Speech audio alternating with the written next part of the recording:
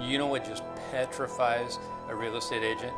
Is when one of their clients says to him, could you please give me your YouTube channel and show me some examples of the video that you do for properties?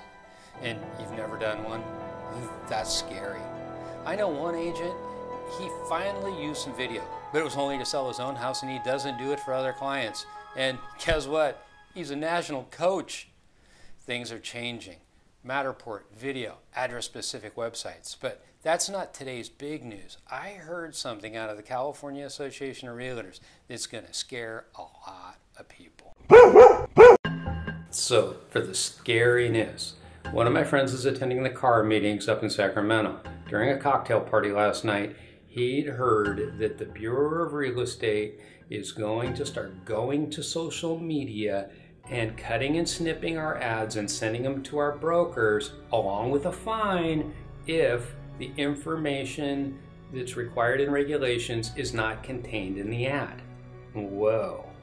Now, that could create a real problem in holding on to the commissions that we work really so hard for. But today I saw a title rep, not licensed to sell real estate, advertise an open house on Facebook Live, no information. No regulatory data. Is that really what we want? I'm not sure, but I wouldn't want to be that title rep and have them cut and paste my data and send it to my company or my broker. So as we move forward over the next couple months, I'm really curious as to find out who the first broker is that's going to get the cut and paste fine.